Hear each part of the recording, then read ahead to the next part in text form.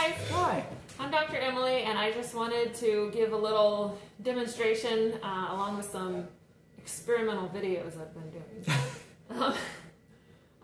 First of all, I want to say that this is the mask I wear on a daily basis. I've worn it for over 13 hours. It doesn't impede my breathing. It does get hot when I have to go outside and talk to clients in the car, but other than that, it's fine. I'm fine. I still go running. I don't go running with a mask, that's silly. But it doesn't affect my oxygen intake.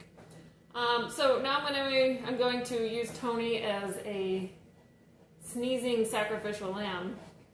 What? Oh, all right. Let's do this. Yeah. So, I have a water bottle. This is what happens when you sneeze and you're not wearing a mask. Tell me, you're going to be honest, right? Yes. You're going to tell me if you feel stuff? Sure. Okay. Choo! Yes. Yeah. I felt it. Okay. This is experiment number 1. No mask. This is Windex sprayed from about 16 inches away. I have a flashlight and a mirror. Okay. Alright, now we're going to do with the paper surgical mask. Ready? See, I'm holding it behind the mask, probably where your nose would be. Ah! Choo! Nothing. This is the same thing with a paper surgical mask. See? Ooh, it's tied on. Okay. 16 inches and spray. Not a particle in sight. Okay. Cloth mask. Squirter. You ready? And achoo! Nothing. And it didn't run down my hands. Not a drop. Nope. And finally, the exact mask that I wear every day. Let's show it better in the light. Anyway, it's just a regular old cloth mask with ties around the head. Again. I'm about 16 inches away. Emily, are you upstairs?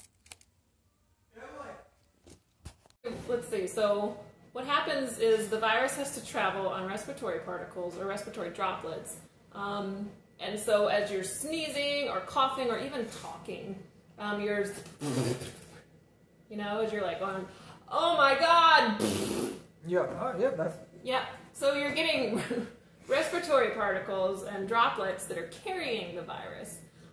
So the cloth and the new mask will stop those droplets because even though the virus particles are smaller than the mask holds, the droplets that it's traveling in are not. So they get stopped by the cloth and at least slows down the transmission if nothing else.